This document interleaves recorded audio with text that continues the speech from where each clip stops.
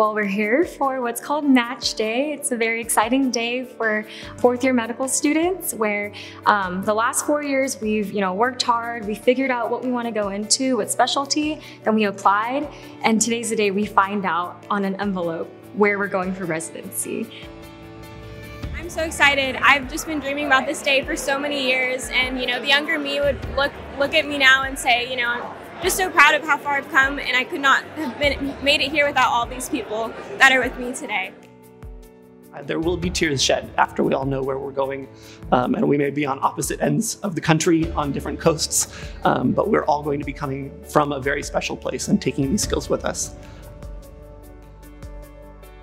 I'm just really excited for what the future is going to hold. Honestly, it really is a dream come true in more ways than I could possibly say. It really is.